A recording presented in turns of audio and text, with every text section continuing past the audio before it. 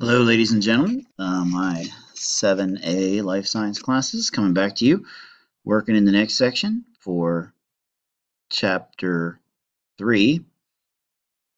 We are now into the parts of chromosomes and what they are made of and how genes and alleles work with those. The question of the day, what are the sides of the DNA made of? The sides of DNA are made up of deoxyribose sugar and phosphate groups holding it together. If I would have said the rungs of a ladder, you would say the nitrogen bases. This goes along with the section from page 70 and 71. Chromosomes are called the threads of life. They are made of coiled and condensed DNA. Most of the time, DNA is like a big long ball of string that's all in a nest. Like when your fishing line gets all crazy, you have to fix it. That's how your chromosomes spend most of the time. But chromosomes get organized when it's time to pass genetic information from parent to offspring. During cell division, you have to make a copy of every single chromosome, and that copy will allow the daughter cells to have the genes that they need to be alive. How many chromosomes do humans have? Do you remember? Humans have 46. In your gametes, though, we have 23.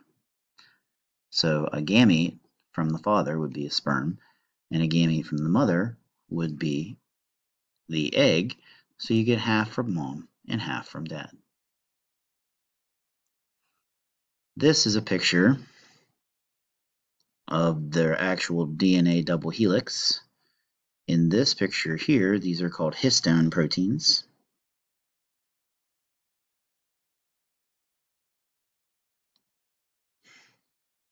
So this is just plain old DNA. Here it's winding around histones.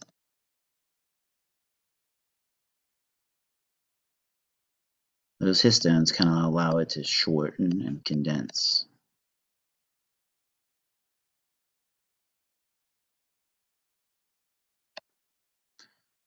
Here it keeps shortening.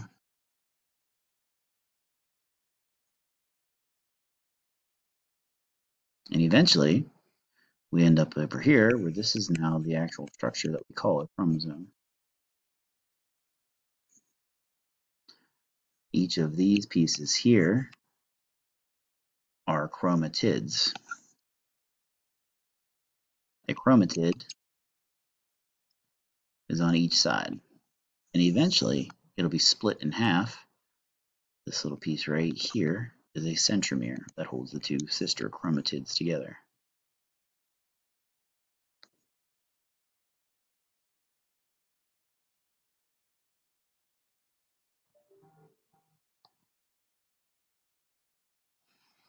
A gene is usually a piece of that chromosome.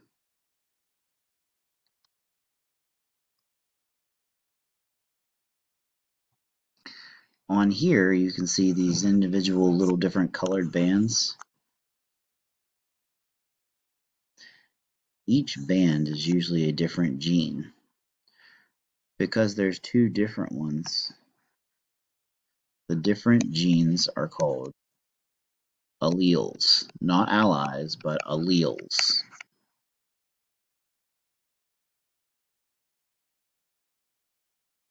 Alleles will cause to be like blonde hair or brown hair.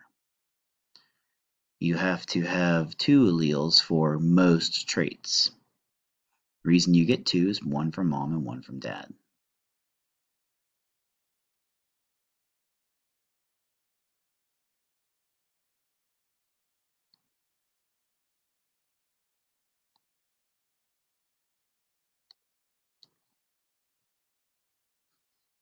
All right, ladies and gentlemen, make sure you watch the little video clips in the actual piece. Remember that a gene is a piece of DNA on a chromosome that codes for a protein or a trait.